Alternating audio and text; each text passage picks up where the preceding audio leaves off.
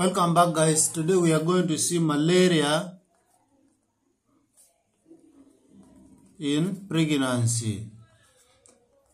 Malaria in pregnancy is very dangerous and it can cause all these consequences. It can cause abortion, poor fetal mental development, it can cause premature labor, it can cause intrauterine fetal retardation, it can cause fetal death, severe maternal anemia. Anemia in mothers. Can cause severe anemia in mothers. Of course, after that, it can also cause death. How do we manage uncomplicated malaria in pregnancy? In first trimester, we give oral quinine. Oral quinine, 600 milligram, 8 hourly for 7 days. So, how about if you don't have quinine? You can use the combined therapy. That is Coartem. Maybe use if you don't have quinine. How about in the second and the third trimester? The first line treatment is Coartem, artemether and lumefantrine. That is, we give 4 tablet BD or twice a day for 3 days. And then the first line alternative, when this one is not there, what we do, we give dihydroartemisinin and then piperaquine, pialaxine, you can see decutexin, all those ones are under this. We have these 2 drugs. That one we are going to give 3 tablets once for 3 days. And then if there is no response, we give oral quinine, 600 milligram, 8 hourly for 7 days. How do we manage complicated or severe malaria in pregnancy? All trimester, you give IV artesunate 2.4 milligram per kilogram body weight BD for 3 doses. Then once a day until the mother is able to tolerate oral treatment. If the mother is now able to tolerate oral treatment, you switch to combined therapy for more 3 days.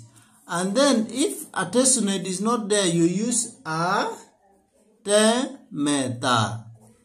Artemether, we give the loading dose of 3.2 milligram per kilogram body weight, and then once a day until the mother is able to tolerate the oral treatment. Then you need to finish the dose of the treatment with combined therapy. So if there is no improvement at the cause of the treatment, what you do, you need to give IV quinine, 10 milligram per kilogram body weight in dextrose, 5% to prevent the hypoglycemic side effects. To run for 4 hours and then rest for 4 hours again. So it's given 8 hourly for 1 day. In summary, we talked about malaria in pregnancy. So we state to manage malaria in pregnancy, we start with uncomplicated one. In first trimester, we give oral quinine 8 hourly for 3 days, for 7 days, that is 600 milligram. And if quinine is not there, we can give combined therapy, that is coartem. And then in second and third trimester, we give coartem 4 tablet BD for 3 days. And then the alternative for coartem is dihydroartemisinin and then preparaquine, that is 3 tablets once a day for 3 days.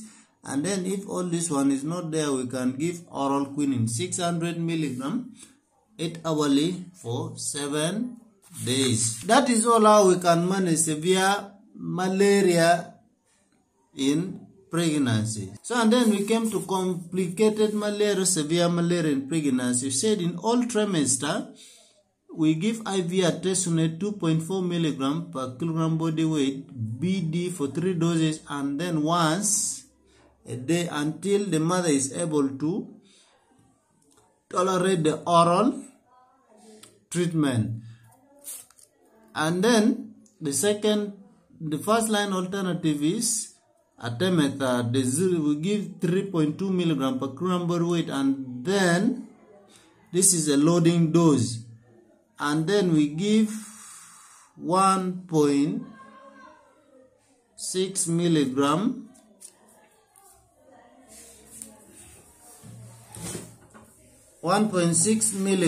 once a day until the patient is able to take oral drugs. If there is no improvement, we can shift to quinine 10 milligram per kilogram body weight in dextrose 5%. Educate the mother about malaria, the causes, prevention, and what to do if she's not feeling well. That is all. Thank you for watching and see you in the next one.